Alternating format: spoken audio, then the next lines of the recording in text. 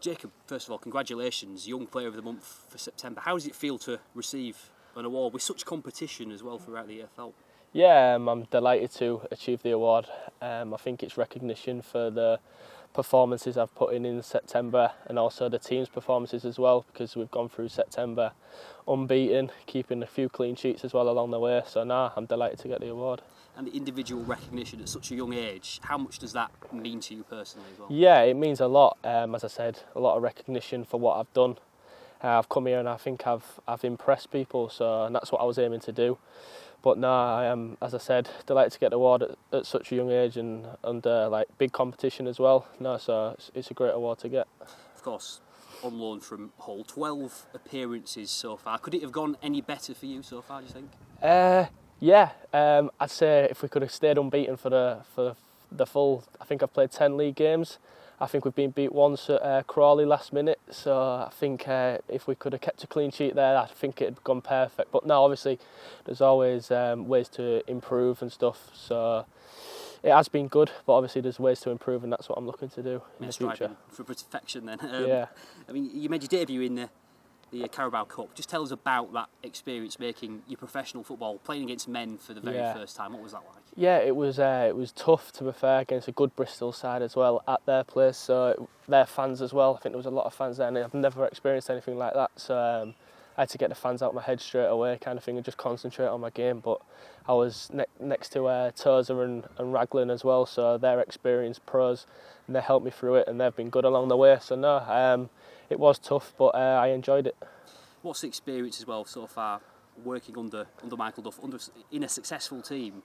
You've been quite lucky with your loan move, really, haven't you? Working, in a team that's winning and doing well. What's the experience been like in terms of working under the manager? Yeah, the gaffer's been brilliant with me. Obviously, he's an ex-centre half, played in the Premier League, so he's always talking to me about what I need to do. He's big with keeping your shoulders turned as well, keeping concentrated. So no, it's been great working with him. But coming into such a team that's doing well has been good for me. Because every day you come in, everyone's in good spirits and everyone's on the training pitch. It's better, everyone's happy, there's more smiles on their face. But even if, then when we did get beat against Crawley, we were still smiles on the pitch because we knew that we'd go again and get 3 points on the Saturday, which we did.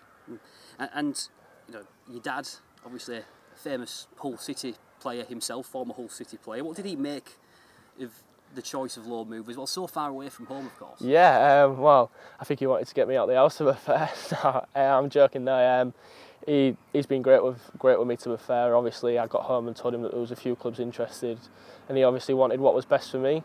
And obviously, I told him that Cheltenham and obviously Sheafy was here as well, so he thought that would be good for me because it's a great little town as well, and the players here are good. So no, he was happy that I could get the move to Cheltenham and experience some pro football. What's it like to see as well?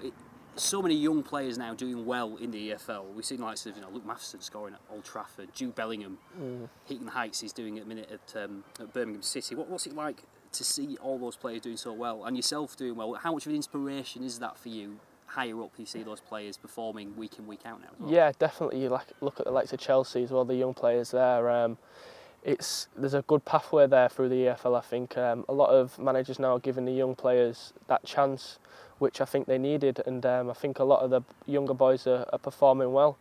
So that's only going to be good for the manager and the team going forward. Yeah, and having the confidence of both your managers as well, even Grant McCann, giving you that 3-year contract before you came out here, and your manager now saying that next year you should be playing in the Championship. How good is it to have those two people believing in you? Yeah, obviously two great pros. And obviously they see what I do in, day out, so they've got a better look than the fans, kind of thing. So to get the recognition off them two is great, but I've got to keep on impressing them. I can't just stand still. I want to keep pushing.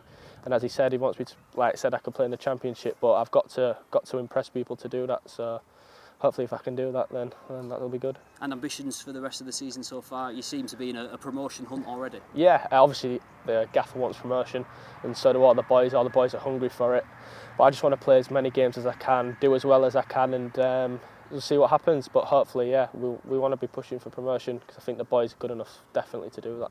and how you're going to, it's an individual award. You've got a week off this week after your Yeah. match against Newport got called off because of international call-ups. How are you going to celebrate winning this award? Well, I think we've got the weekend off, to be fair. Obviously with no games, so I'm going to get home, just see all my family, see how they are, and obviously they're delighted.